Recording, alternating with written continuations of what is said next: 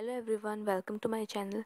आज हम national action plan on climate change का 7वां mission national mission for sustainable agriculture discuss करने वाले हैं। तो चलिए आज का टॉपिक स्टार्ट करते हैं। National mission for sustainable agriculture ministry of agriculture के अंडर आता है।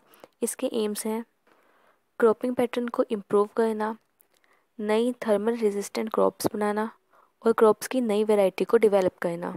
इंडियन एग्रीकल्चर को क्लाइमेट चेंज के प्रति ज़्यादा रिजिलेंट बनाने के लिए नई नई स्ट्रेटजीज़ बनाना, ट्रेडिशनल नॉलेज और नई टेक्नोलॉजीज़ को इंटीग्रेट करना, नई इंश्योरेंस और क्रेडिट स्कीम्स लाना। National mission for sustainable agriculture के अंडर ये कुछ इंटरवेंशंस आती हैं like soil health card scheme, परंपरागत कृषि विकास योजना, mission organic value chain development for north east region, rainfed area development programme, national bamboo mission. ये सब इंटरवेंशंस इस मिशन के अंडर आती हैं।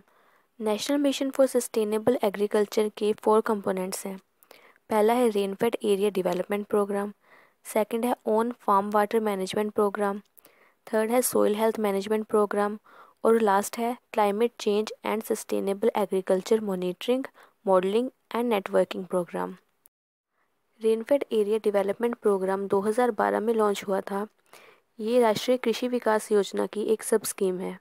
इसके एम्स हैं स्मॉल और मार्जिनल फार्मर्स को मैक्सिमम फार्म रिटर्न्स प्रोवाइड करवा के उनकी क्वालिटी ऑफ लाइफ को इम्प्रूव करना, रेनफेड एरियाज में एग्रीकल्चर प्रोडक्टिविटी को इंक्रीज करना, क्रॉप्स पर फ्लड, ड्रॉट और अनइवन रेनफॉल के एडवर्स इम्पैक्ट को कम करना, रेनफेड एग्रीकल्चर में फार्मर्स के कॉन्फिडेंस को रिस्टोर करना और फार्मर्स की इनकम को बढ़ाना।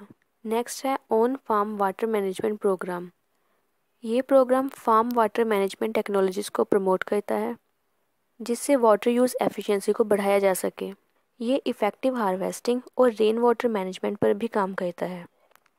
इसके एम्स हैं वाटर कंजर्वेशन टेक्नोलॉजीज़ को अडॉप्ट करना और अलग अलग मेथड्स के थ्रू वाटर को कंजर्व करना। थर्ड है soil health management programme.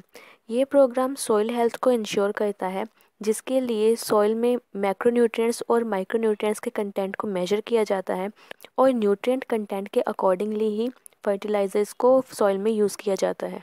Fourth component है climate change and sustainable agriculture monitoring, modelling and networking programme. इस प्रोग्राम का एम है रिसर्चेस के through climate change related knowledge को बढ़ाना जिससे क्रॉप्स पे क्लाइमेट चेंज के एडवर्स इम्पैक्ट्स को मिटिगेट किया जा सके और क्लाइमेट चेंज के अकॉर्डिंगली अडेप्ट किया जा सके।